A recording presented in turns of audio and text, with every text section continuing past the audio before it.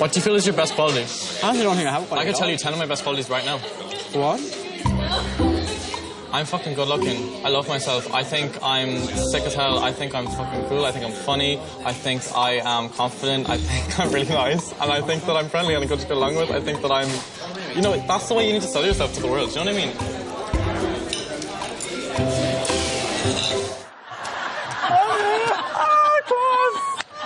Oh my God, stop. The floor is yours, Leigh.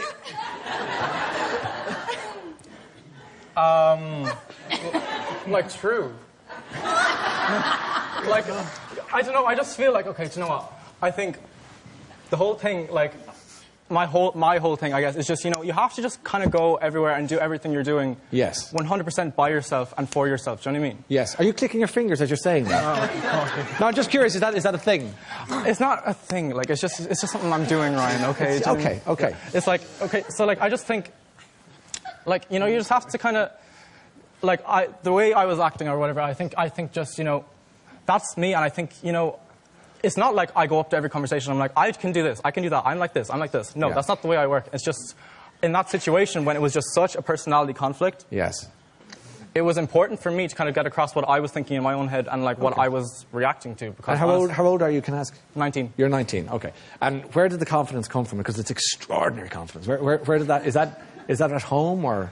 I'd say, I don't really know. Like, I think, like, you know, growing up and stuff, I feel like, I don't want to get, like dramatic or anything, but, like... Oh, no, do. I mean, that's what we're here.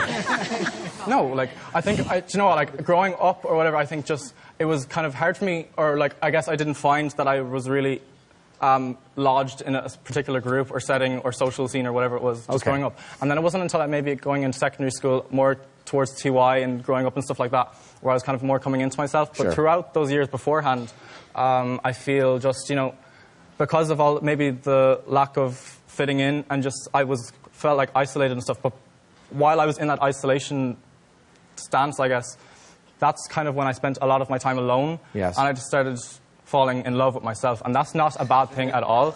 Well, no, falling in love with yourself is important. It's much better than, I suppose, being self-loathing, isn't it? No, but I'm not being smart.